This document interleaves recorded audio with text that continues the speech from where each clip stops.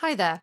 We just rolled out one of our biggest updates ever that makes your AI writing experience even smarter and more attuned to you. You might notice that things look a little different. So let's go over what's new.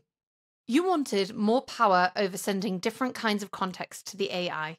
Well, now you can mix and match your chapters, snippets, and outlines and more, regardless of whether you're in write mode or in the chat.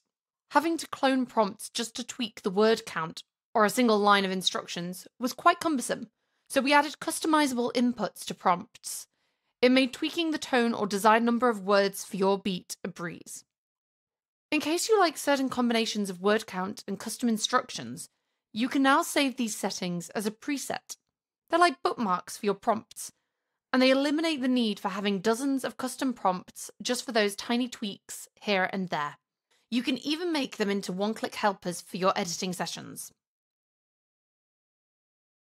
Sometimes you want to tell the AI about you as an author, like your pen name, favorite genres, and tropes you write in. Personas are a way to let the AI know about things across all your projects.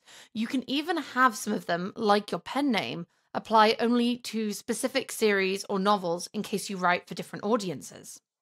We heard you loud and clear that the current model lists give too many options, and you'd much rather have a custom list to curate, plus a way to make it not involve having to add models to every single custom prompt you have.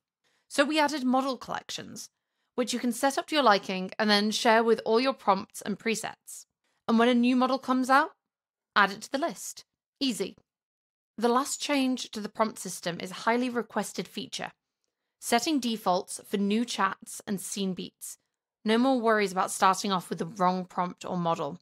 You can set up defaults for your whole account, to an entire series, or to individual novels. You can simply set up a non-fiction preset just for that novel. And that's it. Check out the full changelog and our companion videos for deeper dives into each feature.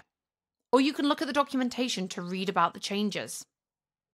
There's also been a ton of performance improvements across the board so that your plan and write views should load up almost instantaneously.